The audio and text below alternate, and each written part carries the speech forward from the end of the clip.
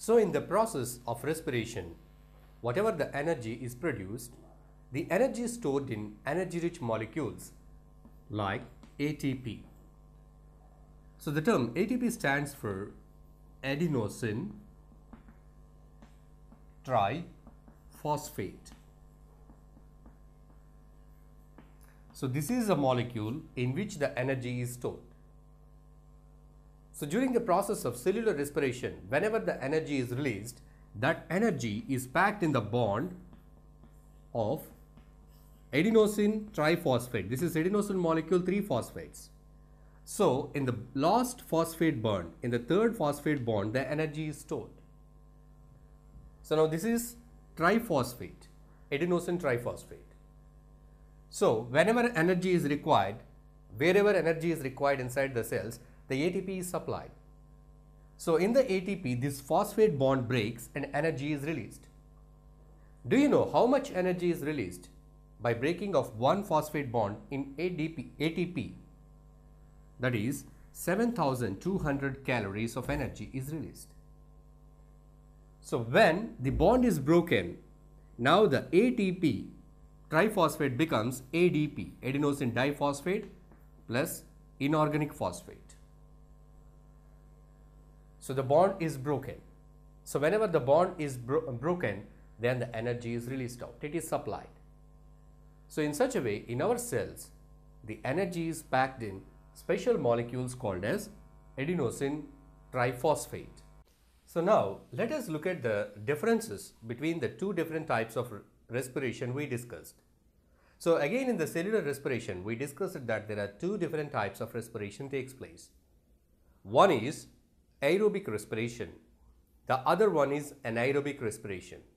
That means the respiration which takes place in presence of oxygen, we call it as aerobic respiration. The respiration that takes place in absence, it is anaerobic respiration. We see anaerobic respiration in certain organisms like bacteria and yeast, and we see the aerobic respiration in all the animals in which they breathe the oxygen from the atmosphere. In their cases, in their bodies, aerobic respiration takes place. So whatever it may be, either aerobic or anaerobic, the first part of the cellular respiration is common. Say, glucose is the food molecule which is to be oxidized to produce energy. So the glucose is to be burned, combusted to produce the energy. So the glucose is the starting material or the substrate in cellular respiration. I already told you the site of cellular respiration. Inside the cell, mitochondria are there and cytoplasm is there. So where does this first step takes place?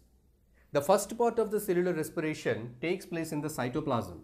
In the cytoplasm, what happens?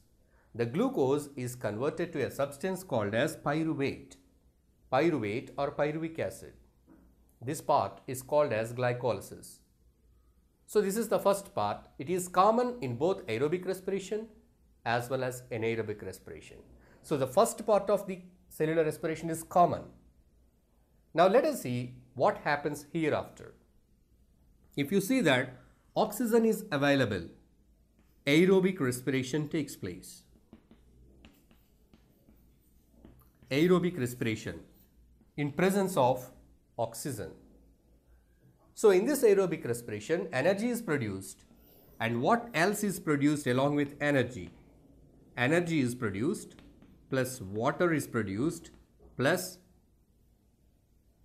carbon dioxide is produced, and certain amount of heat is also produced. So energy, water, carbon dioxide, these are the byproducts of aerobic respiration.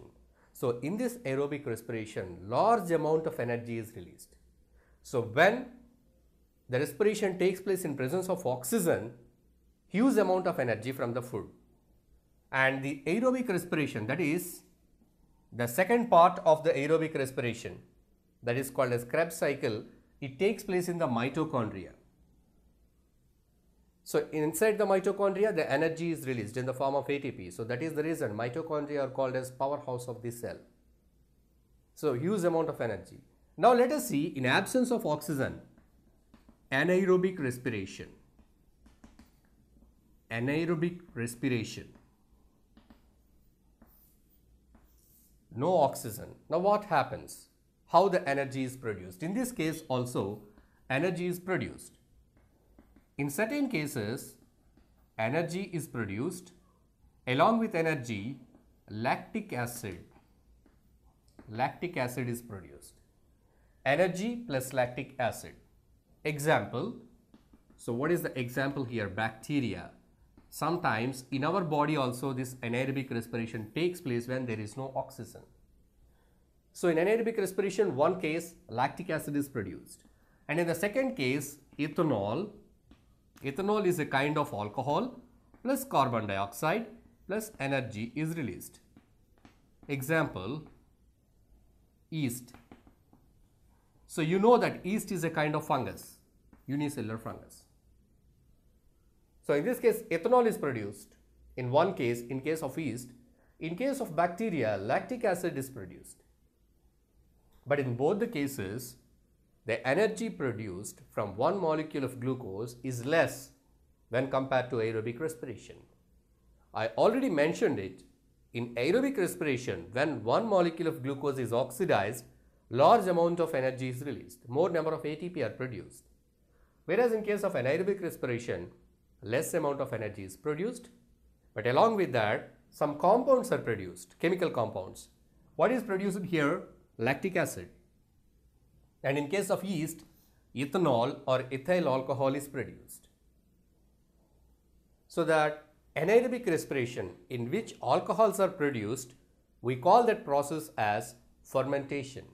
So here ethanol is produced by a process called as fermentation. Right. We have seen that glucose molecule in the process of cellular respiration, it produces carbon dioxide plus water plus energy. So this is the cellular respiration, that is the aerobic respiration, which generally takes place in plants and animals. But for this process, oxygen is very important. It takes place only in presence of oxygen, that is glucose plus oxygen. But sometimes when oxygen is deprived, a condition called as oxygen debt, oxygen is not available. In such situations, energy is produced in the body of animals without oxygen. How? Let us see. So when you are going for a running race, that you have to run a long distance, say 100 meters or 200 meters, then how do you run? To run, your muscles need lot of energy. From where do you get that energy? You might have taken food. But at the same time, when you are suddenly doing some strenuous exercise, immediately all the food cannot be converted into energy because that much of amount of oxygen is not available in your body, in your muscles. So the oxygen is available to your body slowly. So when you start running, immediately you don't pant, you don't gasp. So in the starting, energy is supplied to your muscles. How it is supplied? The oxygen is not present. Even though you breathe for a number of times, that oxygen may not be sufficient, but still you get energy to run. How the energy, how the ATP are produced if oxygen is less or without oxygen? So in our body, apart from this mechanism, apart from this aerobic cellular respiration, in which energy is produced, carbon dioxide is produced by the complete oxidation of glucose molecules, parallelly there is one more mechanism by which energy is supplied instantly to our muscles. Say, in absence of oxygen, there is no oxygen. The glucose is converted to lactic acid plus energy. Lactic acid and energy. I already told you in anaerobic respiration, from glucose energy can be produced in two different ways. If glucose is completely oxidized to carbon dioxide and water, more energy is produced. But here the glucose is not totally oxidized, it is partly oxidized. So in this partially oxidation, the partial combustion, respiration, energy is produced, but other compound called as lactic acid is produced. But anyway, it is serving the purpose. Even though lactic acid is produced, energy is supplied to the muscles for instant work. So you can observe that when we do the strenuous exercise like running or climbing so many steps or going for a brisk walking or jogging or cycling, pedaling a cycle. So if you do that exercise continuously, vigorous exercise, your muscles get pain. So why your muscles get pain? That is due to the accumulation of the substance called as lactic acid. Accumulation of lactic acid in the muscles lead to muscle fatigue. So what happens? If this lactic acid gets accumulated in your muscles, what would be the result? What happens to your body? So when lactic acid is accumulated in our muscles, we get muscle pain, muscle fatigue. But if we relax for some time, slowly this lactic acid is converted to glucose. So the lactic acid undergoes some other metabolism in which it is further utilized, further converted to other compounds.